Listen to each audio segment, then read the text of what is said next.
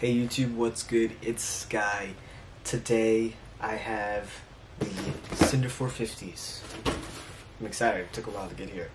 But basically the story of the release date for these is I could not hit on Yeezy supply. I couldn't get through, kept getting errors. I didn't hit on confirmed, it was a Q drop. So my buddy had to hook me up. I gave him my info.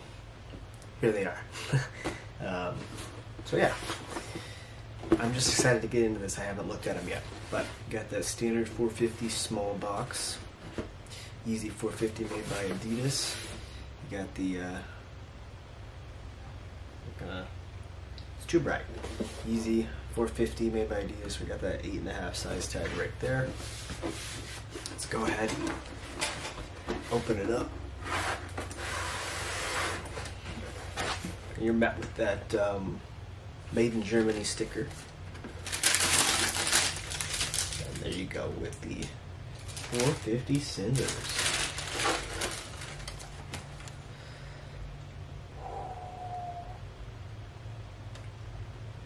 I love it. I love it. It's such a good day.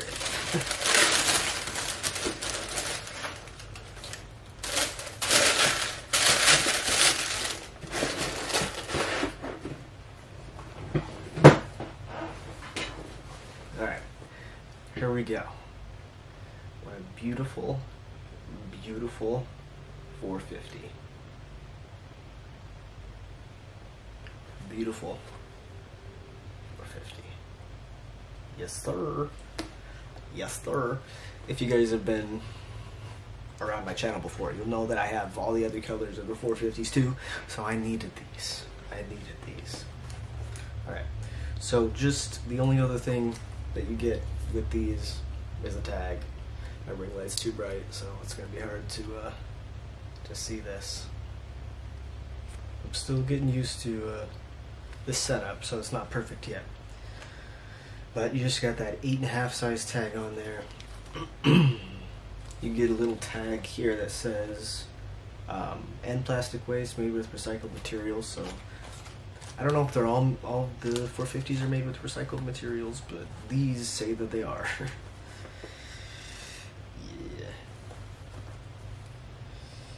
Yeah. But yeah, these are definitely a bit different than the other 450s.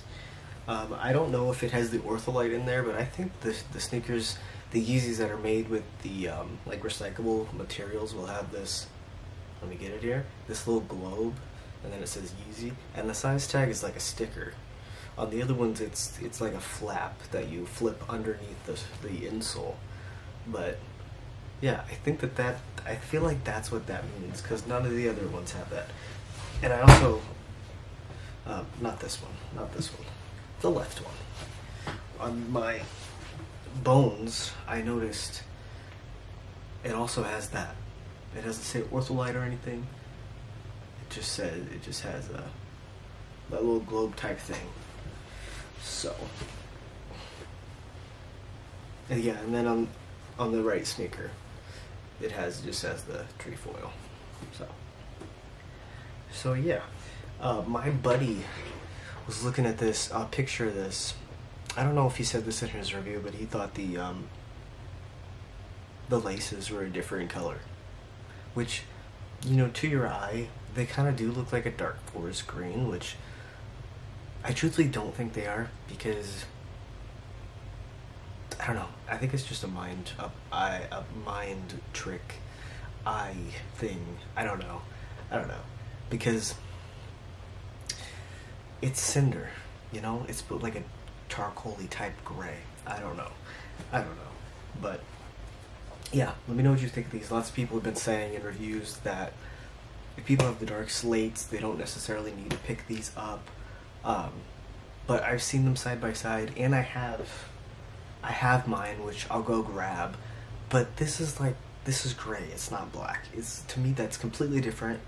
I still think my least favorite 450 is the resins, because I don't have much that match up with that color very well.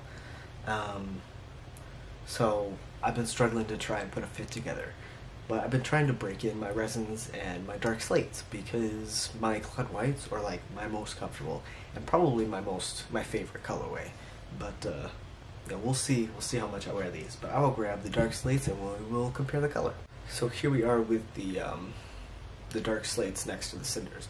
So like seriously, in my opinion, these colors are super drastically different to me. Like,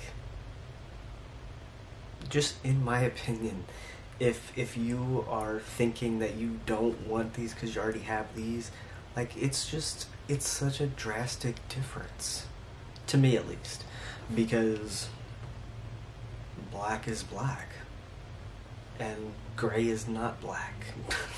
I guess, if that makes any sense. So yeah. But I think if you really mess with gray outfits, or if you want to pop of gray on your outfit, like your black sweatpants, your black jeans, whatever you want to wear, like this, or the cloud whites. I highly recommend the cloud whites if you don't have them, just because I really love them. But yeah, a little dirty. But yeah, let me know what you think about people who say if you have this you don't need to pick these up. I don't know. Let me know what you think. Let me know what you think of these. If you feel like letting me know what you think of 450s too, because I know that some people just don't like them, but I clearly do.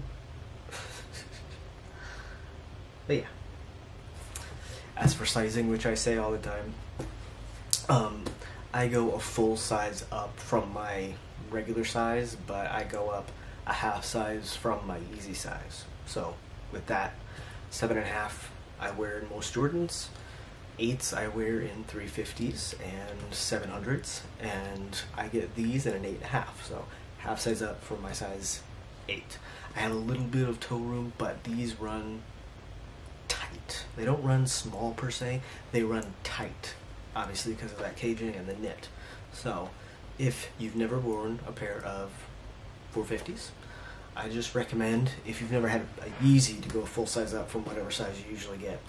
But that's just my opinion. Some people stick with their Yeezy size when they get these, which is fine. Everybody's got a different size split. But if you generally have a larger foot, like wide, I would full size up from whatever you get in any other sneaker besides Yeezy. If any of that makes sense, I hope it does. But let me know what you think. Just let me know what you think of the silhouette. Take it or leave it. I love this silhouette. I don't wear it as much as some things, but this is like my grab and go type sneaker. But now my 350 bones I've been wearing like ever since I got them, because I want to break them in and make them nice. But yeah, that is pretty much it for this video. Hope you guys enjoy the setup. I think this might, for right now, be what it is. I know it's a mess. And I need to look at the camera. I got like a little screen cap thing here, but yeah, could potentially be streaming today, but we'll see. Thank you guys so much for watching. Don't forget to check out all links down in the description. Give this video a thumbs up if you enjoyed. Subscribe for more content from me, and I will catch you guys in the next video. Peace out.